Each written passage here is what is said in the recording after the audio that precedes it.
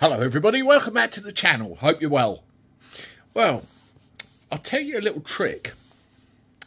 If you want to control the messaging, if you want to control the narrative around a given situation, what you do, you take what happened, you chop off the beginning, and maybe even the middle, and just show the end.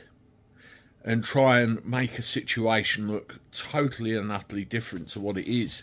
You see, no matter what happens in life, everything happens for a reason. Everybody reacts to a situation for a reason. I'm of course referring to what happened in Manchester primarily, and we'll come to that in a second.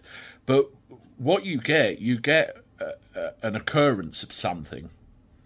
People react in a certain way. And then you get an outcome. Now, what the mainstream media are very good at doing, and by God, there's some YouTubers that are good at doing this as well, is controlling the narrative.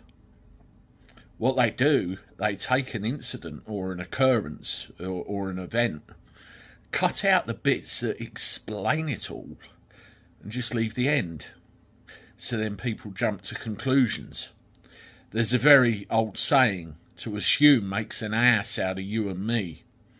That's very true. Now, when you look at Manchester, all right, it was brutal, the actual event, and what we were shown on the television, what we were shown on the internet. By the way, the quality of the picture and everything else looks like it was mobile phone footage taken by somebody. How many other bits of mobile phone footage were there taken by somebody? And we've just been shown the end.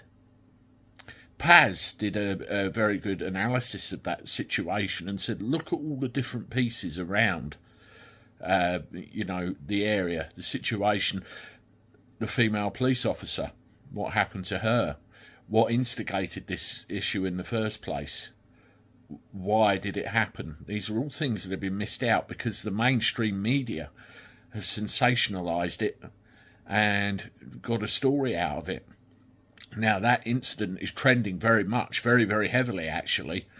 And the reason is that video, because it's been controlled by the mainstream media.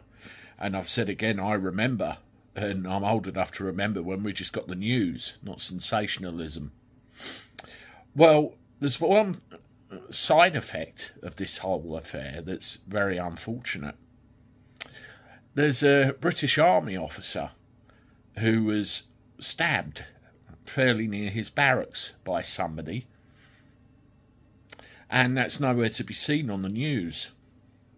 That should be massive. And the noise from Manchester has completely and utterly subdued the story of the army officer. Again, mainstream narrative, mainstream manipulation. You see the game in play here. They do it all the time.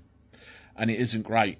And you end up relying on people like me, people like Paz, and everybody else to pull it apart and see what really happened.